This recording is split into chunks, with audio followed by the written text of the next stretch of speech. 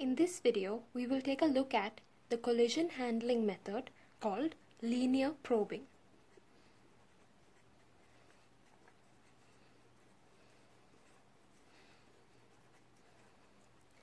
So, how does linear probing work?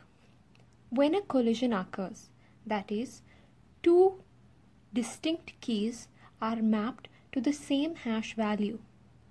In such a case, the colliding element will be placed in the next circularly available table cell. So let's see what I mean by this using an example. Let me say my hash function is going to be x mod 10. Let me say that my elements are going to be, or my keys are going to be 18, 41, 22,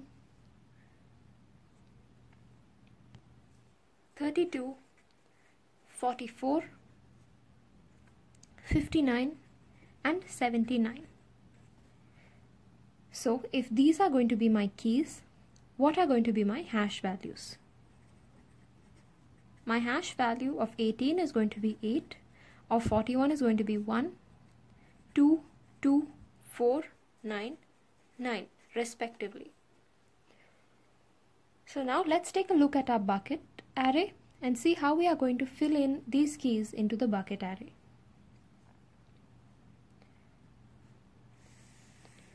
So my capital N here is going to be 10 because that is going to be the range in which I am compressing. So my bucket array will have the indexes 0 to 9.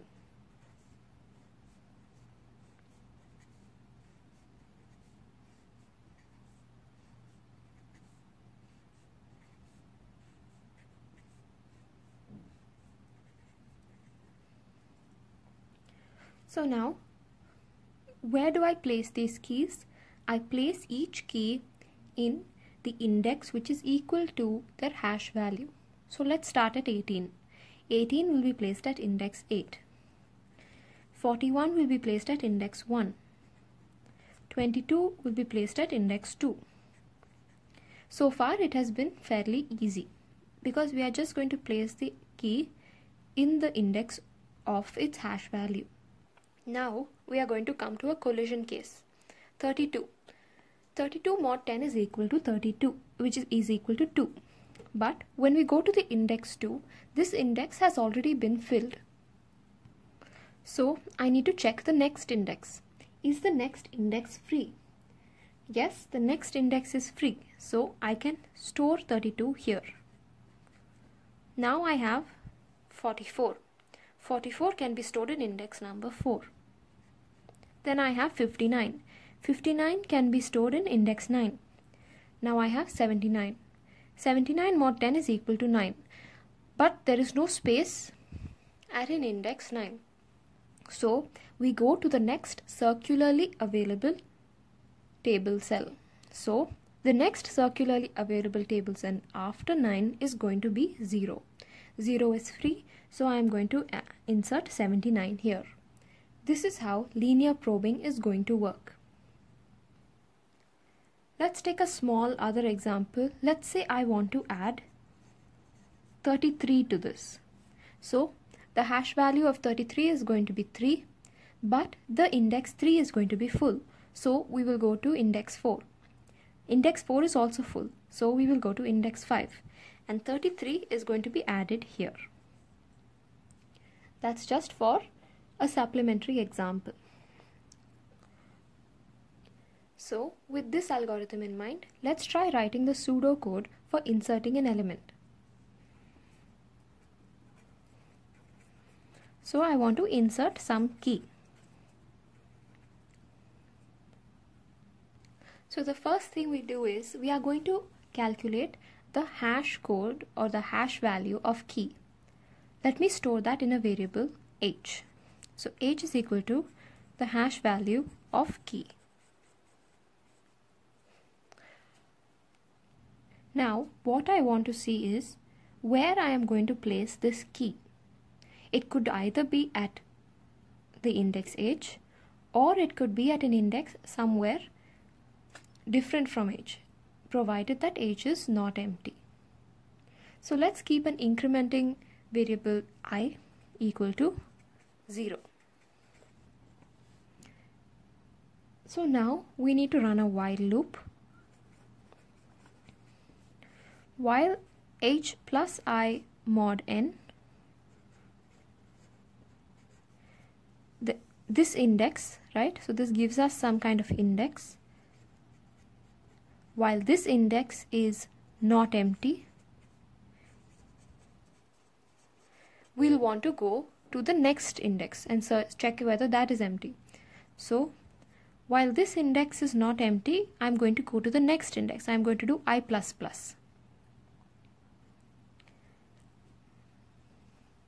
So let's take an example when we were adding 32. So our hash value of 32 is going to equal to 2. So h is equal to 2. Now 2 plus 0 mod 9 is equal to 2. Now that value, that index is not empty. So we have to increment I. So now we say 2 plus 1, which is 3. That at that point of time was empty. So we could add 32 to this index.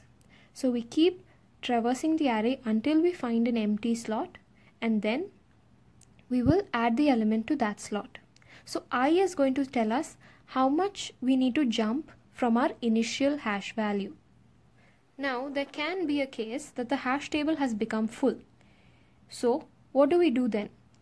Then we go to one of our hash value indexes, we keep incrementing I, and finally when we traverse n elements of the array, we know that n elements of this array is not going to be empty. In such a case, we say that the hash table is full because none of the n elements are empty, and then we say that there is no possibility for us to add another element, and we return from there. So we want to increment I only as long as, so this should be not empty, and the next condition is and I should be less than n. So as long as we are traversing elements under n elements, we can keep incrementing I. The minute we reach n elements, we know that all the n elements are not empty, and so this hash table is full, so we shouldn't be adding to it. So let's come to the next part. So after the while loop, either the hash table has been empty, so we come out of, has been full, so we come out of the while loop, or we have found the empty index at which we want to add. So let's say if it is full, the hash table, then return. But else, what do we say? If it's not full, we'll want to add the key into the index h plus I mod n, because that's going to be the first empty index which we find. Else, add key to array of h plus I mod n.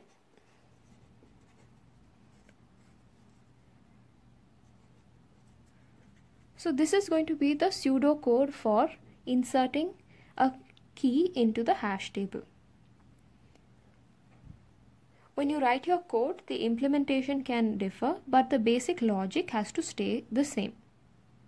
So now that we have understood how to insert a key into the hash table, let's see how we are going to search for a key in the hash table. So I want to search for a key.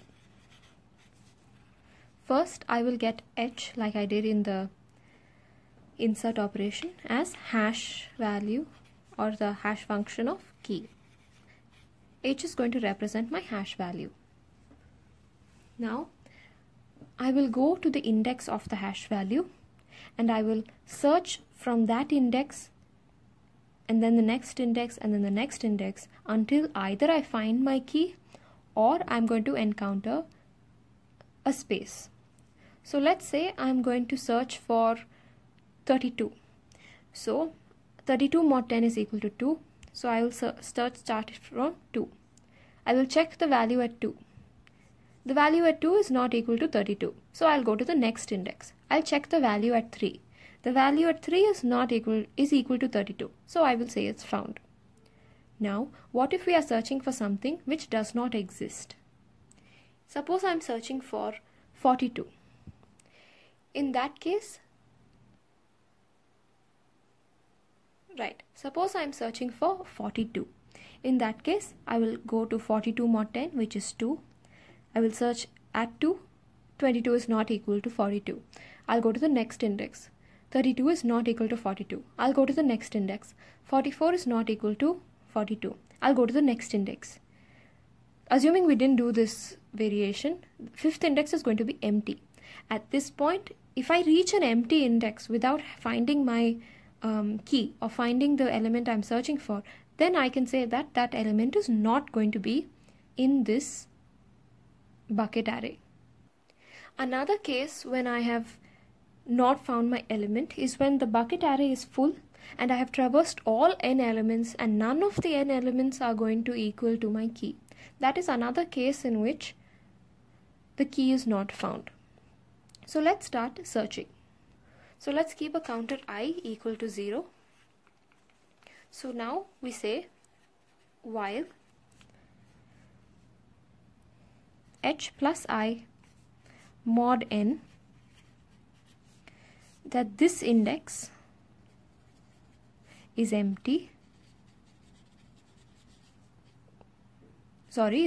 empty.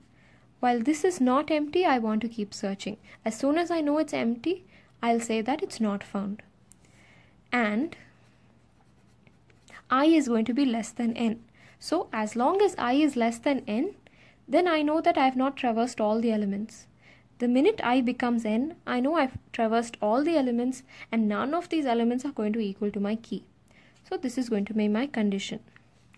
So while this condition holds, I want to check if array of h plus I mod n, if this is going to equal to my key.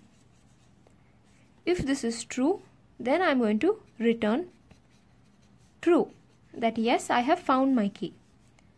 So this means it's found. If you want to return the index at which it was found, you have to return h plus I mod n. Now, if that is not going to equal to my key, I will check the next index, I plus plus. So I will keep checking the next index and the next index until either I have traversed n elements or I have found that I have reached an empty space. When I have reached an empty space and still not found my key, then I can say that my key is not present in this bucket array. So once I come out of the while loop, I know for a fact that it is not going to be found and I can return false. This is how the searching operation will take place in linear probing. Now we come to deletions. Deletions are fairly easy because we are going to search for the element we want to delete. We'll get the index at which we want to delete it, and then we just have to replace. Say I want to delete 32, I'll search for 32, I will get 3. I just have to replace 32 with some null value. Now you shouldn't make this square empty because let's say I was searching for 33 and I've already deleted 32. So I've deleted 32 from here.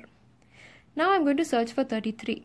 When I search for 33, which is currently present at index 5, then I'll go to x mod 10, which is 3. Then I'll see that 3 is an empty space. Now as soon as it's an empty space, I say it's not found. So I don't want to replace a deleted element with an empty space.